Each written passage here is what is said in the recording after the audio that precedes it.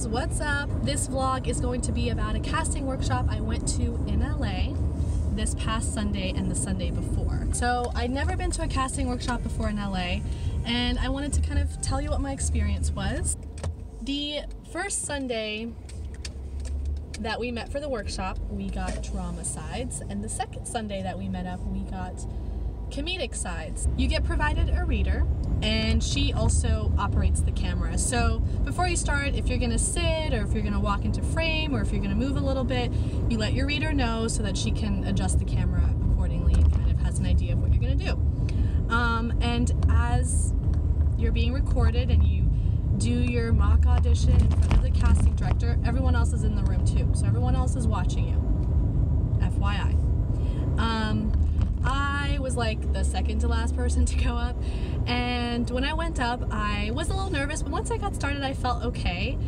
So I did the scene the first time around, just how I prepared it. So like everyone else, she gave some feedback and she also gave some adjustments for me to make, and my biggest one was to kind of speed up how I was talking, because the scene that I got was from a show that's it's a procedural kind of show. So you know, like something like Suits or something where people talk really fast, because that's kind of the show. It's very sharp, it's fast, it's, you know, boom boom boom.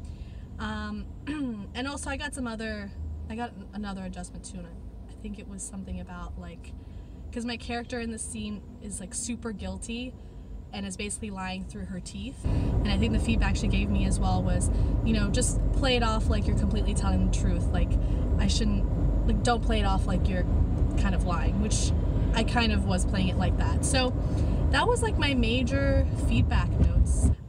So that was the first meetup. The second meetup was a little bit more interesting. I was planning on filming on the way there.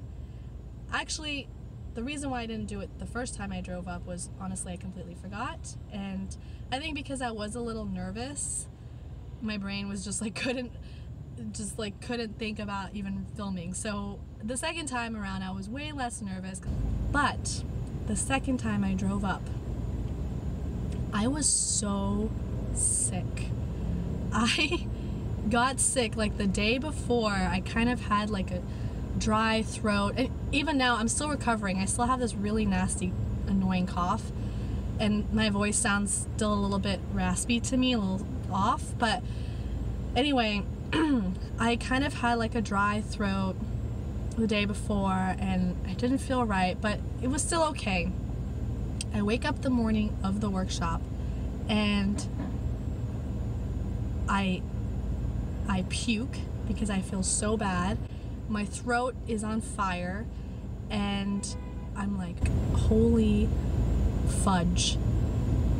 Like, what am I supposed to do? My husband, the state that he is, knew how much I wanted to go, and he was like, hey, I'll even drive you to LA. I'll be your chauffeur and I'll wait for you. And I was like, oh my gosh, he's so nice. But I was thinking about that as an option, but before I left, I was really feeling better. I really was, and I was like, no, you know what? I can handle it. I can drive. I can do it. So I said, no worries. I'm feeling better. I think the drugs are helping.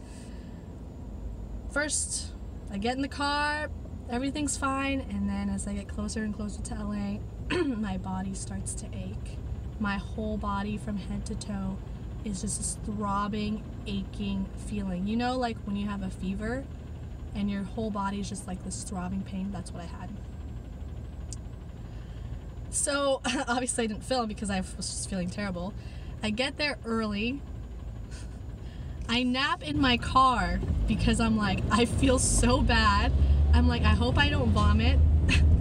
I really hope I get through this, and I also hope I don't suck. So I actually took a nap, which helped tremendously. For when I went to the workshop, I felt okay again. I managed to actually get through it. And when I actually watched the clip, I was like, wow, I don't look sick at all. It's amazing. I look totally fine. totally fine. You couldn't tell that my whole body was actually Turn pain, left onto Mount Elephant Drive. or that I was like delirious.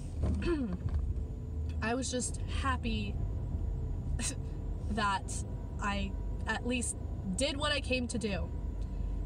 After class, I felt absolutely horrendous. Driving back home was absolute misery.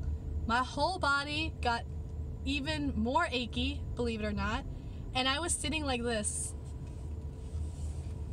I was like just trying any position that would make me feel comfortable. People, if they looked in my window, would probably think like, what is wrong with her? Like, why is she sitting like that? I was like trying to stretch my body somehow to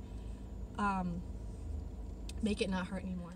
Okay, so I realized I actually never finished the vlog. So this is my official finish to my vlog about my casting workshop experience. I changed shirts in the meantime, sorry. One thing I did forget to mention earlier about the casting workshop I went to is that there's always a Q&A portion. So during our first meetup, we had a Q&A before we started reading our scenes. And then the second meetup, we did our scenes first.